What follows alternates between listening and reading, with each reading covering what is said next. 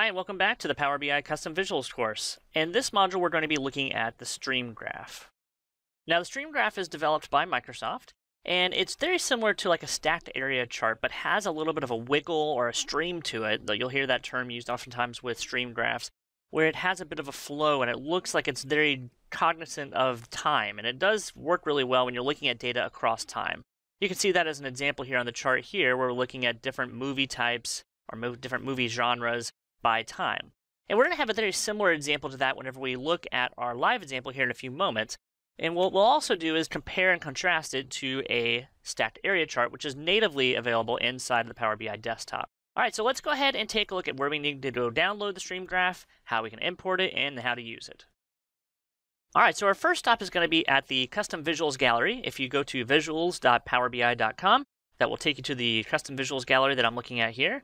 And as I slide down here, I'll look for the stream graph, which is located towards the bottom. At least it is right now. The sort order of these can change.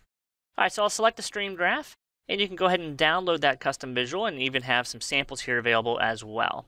Once you download it, though, you'll then go over to the Power BI desktop, and we'll start working on our first example.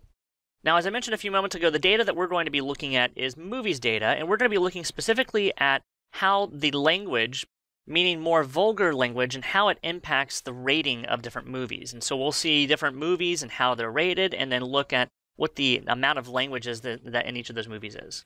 All right, so let's go ahead and do that by going under the Get Data section. We're going to get some of this type of data that I've already pulled in for you. If I select an Excel file, which you should have available at the bottom of the link here of the video, and so I'll scroll down here, and I'm looking for this file here called Language in Movies. Okay, so we're looking at kind of vulgar language, and how many movies that have vulgar language impact the actual rating of the movie here. All right, so I'll select Language and Movie and hit Open. And once I open that, it'll take me to the Navigator pane where I'll see all the spreadsheets that are part of this workbook. In this case, there's only one that's called Reason for Rating. And so it's going to have a list of all these movies from the 2000s. I kind of at least filtered it down to the 2000s here. And then I can see the rating that was given to it, and then the actual kind of indicator if the rating was determined by the language in the movie. So a 1 indicating yes, the language in the movie was determinant in the actual rating. A 0 meaning that it had no determination. It could have been another factor of why this one is an R rating. Could be sex, it could be violence, that sort of thing. All right, so we're going to go ahead and hit load to take this data into our data model. And the first thing I want to do is point out to you, if you look at this data, you'll notice that it has a few of these little sigma symbols next to it. Those indicate that those are implicit measures. Those are number values that are inside of my data set, and because they're numbers, Power BI assumes that we want to aggregate them. In some cases, that's right. In some cases, that's wrong. In this case, when it comes to year, that's wrong. I don't want to summarize the year value. That doesn't really make any sense. Years are things like 2000, 2001, 2002, 2003. I would never want to sum the years. So what I need to do to fix that issue is to select the year, go up to the modeling ribbon on the very top, and from here, I can tell it that I want to change the default summarization from sum to do not summarize because I don't really want to summarize a year. All right, so we've gotten that taken care of. Now, the next thing I'd like to do is to go ahead and show you how the standard stacked area chart works, and then we can walk through some of the other fun things, what we can do with the stream graph. All right, so the standard stacked area chart you'll find right here. And I'm going to go ahead and take this graph, and I'll move it and have it take up about half the screen on the right-hand side. And what we'll do is we'll plug into it the year, the language indicator here, and we'll say, how about the MPAA rating? All right, so what this is showing us here is all of the movies from the 2000s, how they are rated. So it looks like a lot of R-rated movies here. And then we're also seeing really the indicator that the size of that represents the amount of R-rated movies. So the amount of R-rated movies that have language as the reason why they're R-rated. So 370 of the R-rated movies were R-rated because of the language. There's one NC-17 one, which is a little blue line that you see on the very bottom here. There's PG-13, 79, and then PG, 45 because of the language. Now, what we can do is do a little comparison. This is a standard chart that's already available inside of Power BI, but let's do a comparison with a stream graph, which is the custom visual that we've just downloaded a few moments ago. Now, to import that custom visual, you'll come over to the 3 ellipses here on the right-hand side in the visualization section, and that allows you to import that custom visual that we downloaded a few moments ago. So I'll select that. It'll give you a little prompt here and say, hey, are you sure you want to import something that's potentially non-Microsoft developed? In this case, it actually is developed by Microsoft. So I'll hit import. We'll go find wherever we downloaded that custom visual. I usually recommend putting it in a single spot so it's easy to find. And then I'll even sort this so I can find it a little faster. But I'm looking for the stream graph here. All right, so I've imported the stream graph visual, which you downloaded a few moments ago. I know I selected that a little fast, but you just need to go select wherever you downloaded it and stored it to. And then I usually, again, recommend that you place it in a central spot so you can find it and find any other custom visuals you need. All right, so I'll select the custom visual, and I'm going to add that into my design surface here, like so.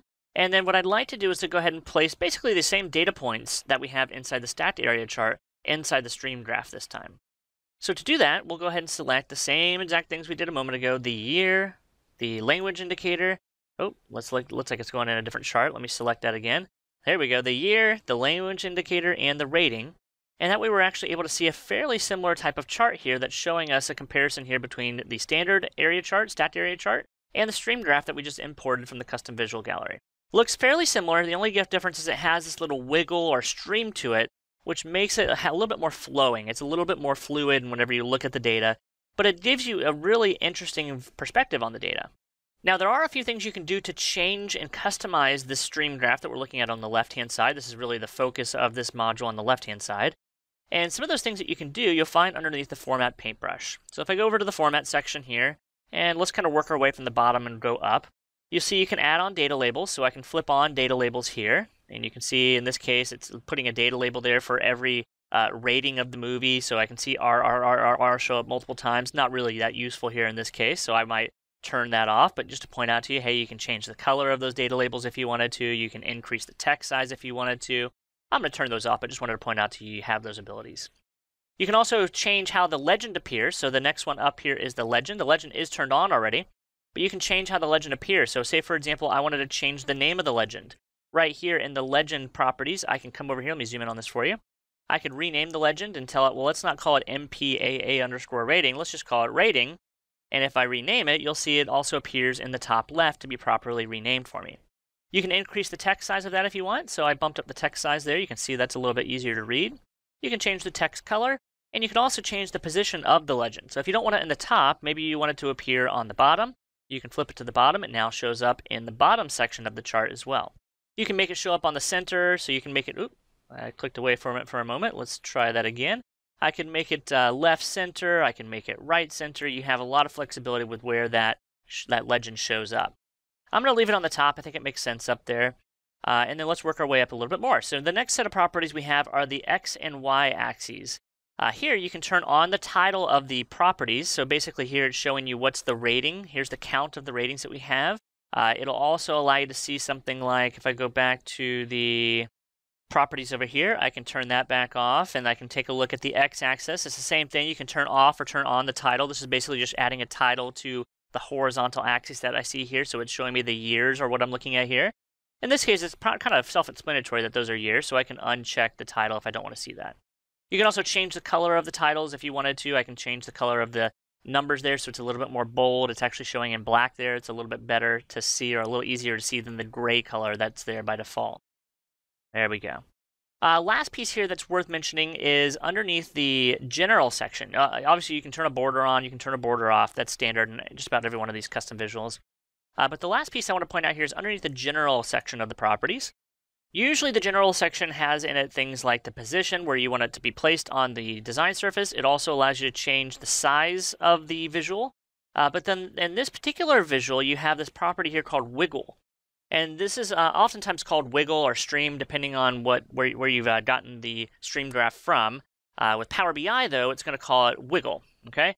And so if you want to see what this does, basically it turns it into more of a streaming area chart and more smoother flowing area chart. You'll notice here wiggle is already turned on. If I turn it off, wiggle kind of flattens out the chart, and it looks very similar to the area chart that we have to the right of it. It's just kind of flattened out, and it's flowing. It's more smooth cut. It doesn't have as sharp edges whenever it has a change in the data. So it's up to you if you want to use that property or turn it off. It's on by default. I'm going to leave it back, turn it back on. But it's up to you because it does quite a bit change how the chart itself looks. It's not as fluid as it was before, but it does still have those smooth cuts instead of the drastic changes like the stacked area chart does. Outside of that, everything else up here in the property section is pretty typical that you would see in all of the other visuals, you have things like the title you can adjust. I can increase the title size. I can move the title to the middle. You have those sorts of things you can adjust that every one of the visuals has built into them as well. Well, I hope you guys enjoyed the streaming graph. It's a very interesting chart type that you can use, or graph that you can use. And look forward to showing you our next custom visual in our next module.